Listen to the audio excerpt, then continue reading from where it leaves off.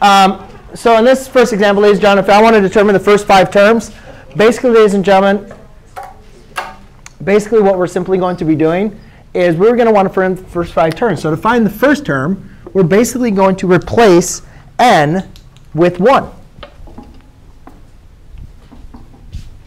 So I'm going to do 4 times 1 minus 2. So now all we simply need to evaluate. Now it's very important when we evaluate, though, we need to make sure, Jonathan, that we apply the order of operations. Remember, order of operations say we need to multiply and divide before we add and subtract. So I need to multiply 4 times 1, which is just 4, then subtract 2, which is 2.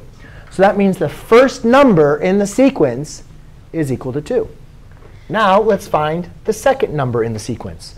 So now I replace all of, instead of n, I'm going to put 2 wherever there's an n. So I have 4 times 2 minus 2. Well, 4 times 2 is 8, minus 2 is 6.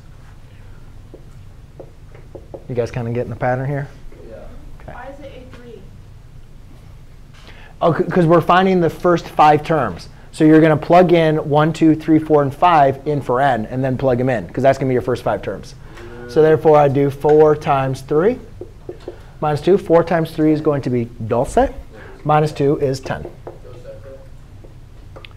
A to the 4th, 4 times 4 is 16. Minus 2 is? Do we always use 1, 2, 3, 4, 5? Well, the question is saying determine the first 5 terms. So you're going to plug in 1, 2, 3, 4, and 5, which would be the first 5 terms. 4 times 4 is 16 minus 2 is going to be 14. But that's a great question, because what if the question was a little bit different? Which I'll say in just a second. 4 times 5 is 20, minus 2 is 18. What if my question was, what is a to the 10th power? So I say, what is the first 5 terms? You're right. But what if I say, what is a to the 10th power? What would you do with that 10? 36. But what? You plug it in for the... You plug it in. I know this isn't the problem I asked you guys to do, but yeah, you can just plug in. Nick. Seriously. 4 times 10 is going to be 40. Minus 2 is 38. So what that explicit formula allows you to do is, yes, you guys can find the first 5 terms. But what it's also very helpful for is it also allows you to find the value for any number in your sequence by just plugging in what number that is of the sequence.